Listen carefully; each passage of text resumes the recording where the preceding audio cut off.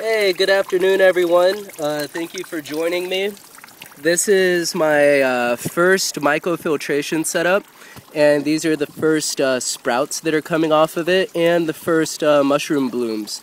There was already one mushroom blooming over here on the side that I already picked off because I want to test it and see the contaminants, see if there's any in it present. Anyways, I'm trying to focus in right here. So that's where I harvested, is that little white speck.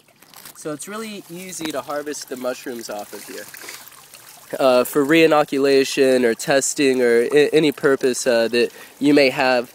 So these are oyster mushrooms that are inoculated. I'd picked this one too, but it was growing up against this branch, and I'm going to let that stay there so then it can inoculate this old wood and so forth. Anyways, this green cover crop coming up is actually ryegrass, and ryegrass gets up to 6 feet high.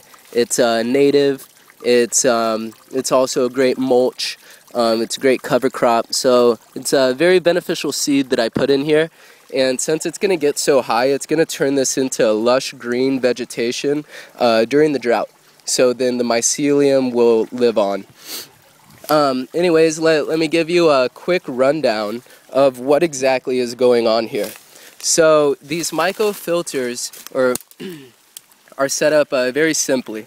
They have 4 ingredients. The first ingredient is the burlap sacks, which come free from coffee shops.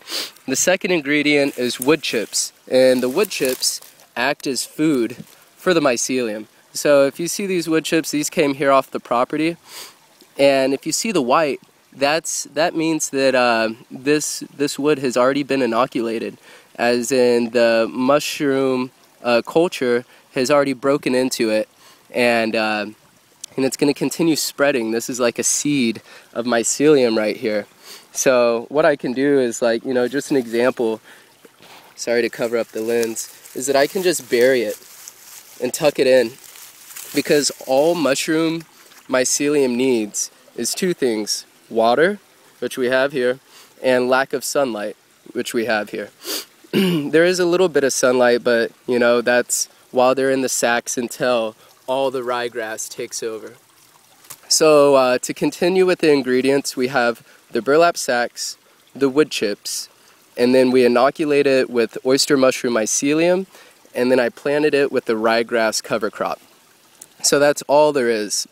What I did is I took a sack, filled it up about a little bit more than halfway with wood chips, so about 2/3, and then inoculated it with 2 bricks of mushroom mycelium, which you're able to purchase from South Austin Mushroom.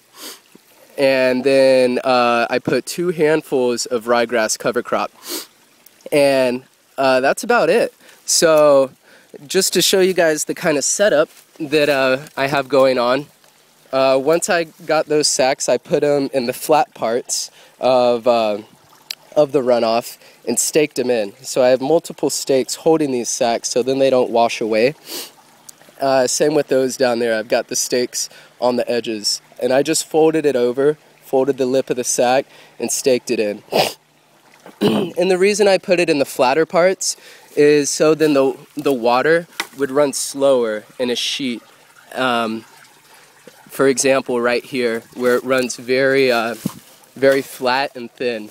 And the reason for that is so then the water goes slowly through the mycelium, so then it has more of a chance to come in contact with the organisms.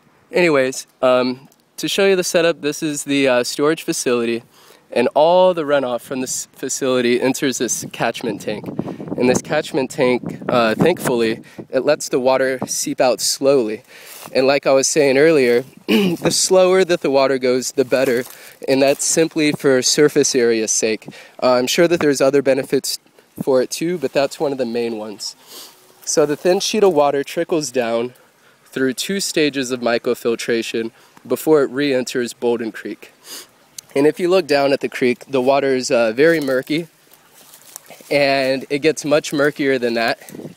And I'm just very excited because we're seeing the first growth come up on both the mushrooms and the ryegrass.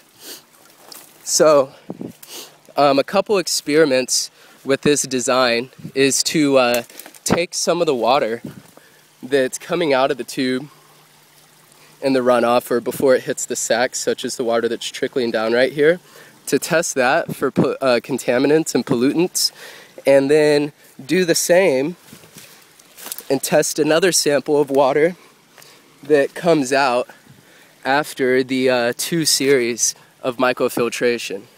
And as you see here, the sacs